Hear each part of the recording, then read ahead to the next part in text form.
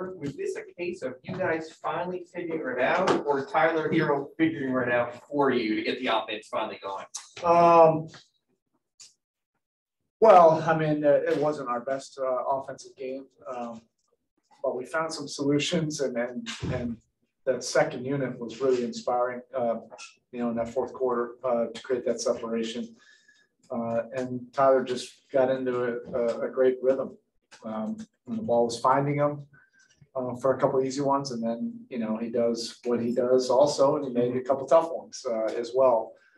But everything was sparked by that defensive energy, full court, multiple efforts, the gang rebounding, all of that stuff. It was like a tale of two teams. But with that said, I don't want to take anything away from Detroit. It wasn't totally about us. I mean, that team is fast.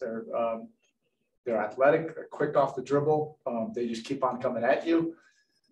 So you really have to be, razor sharp on, your defensive execution, your focus, and doing things with force.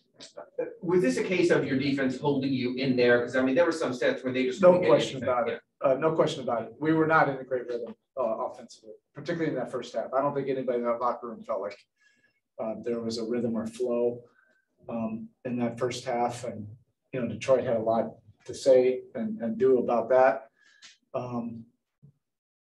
But we didn't really play with great energy and pace and multiple actions and getting the ball from one side of the floor to the other.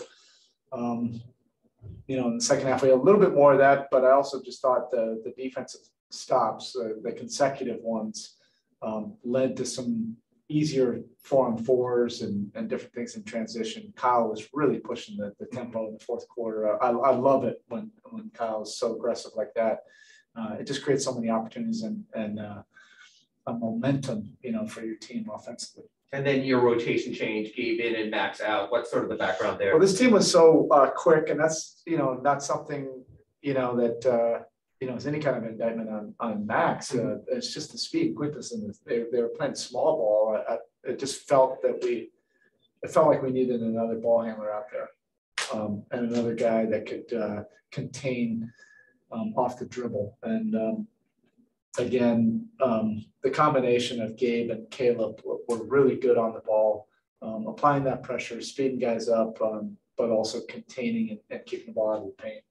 Just on the defense, how do you feel like the zone work just to kind of stabilize things and maybe change the tempo of the game? We had to go to it.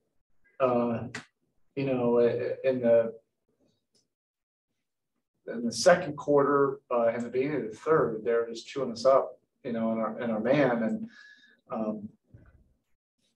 at that point, we got down double digits. It was just, we went to it to just try to change the tempo of the game.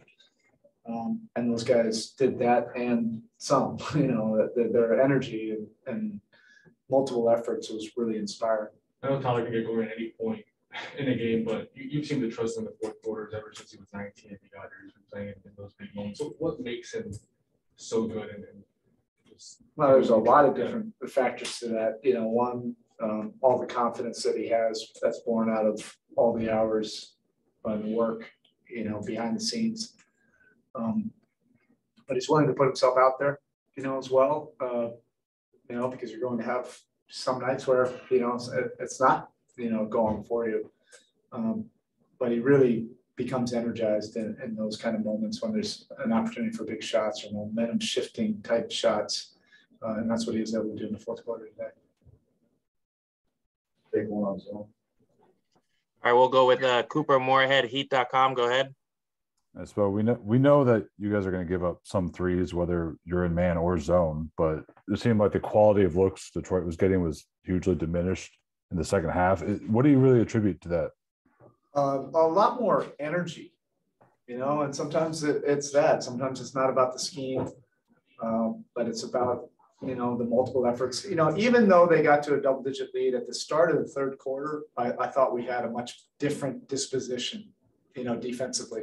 And we were able to keep the ball in front of us. They did make, a couple tough shots without, breaking the defense down. But they did get up, 10, 12 points. And then that's when we shifted, to the zone and went with the second unit, and they just gave us a great spark and energy. Thank you.